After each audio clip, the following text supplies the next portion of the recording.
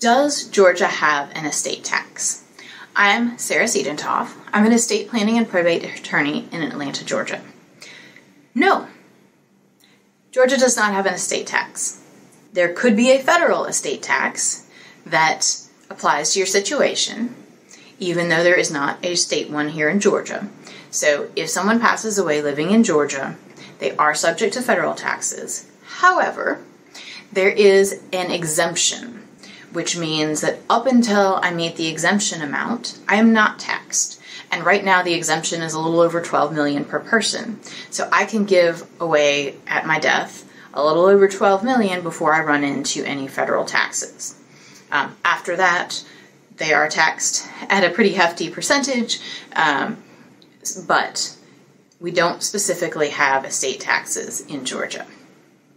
If you want to talk about your estate and figure out what's going on and whether you should be doing some planning to avoid taxes, I would love to hear from you.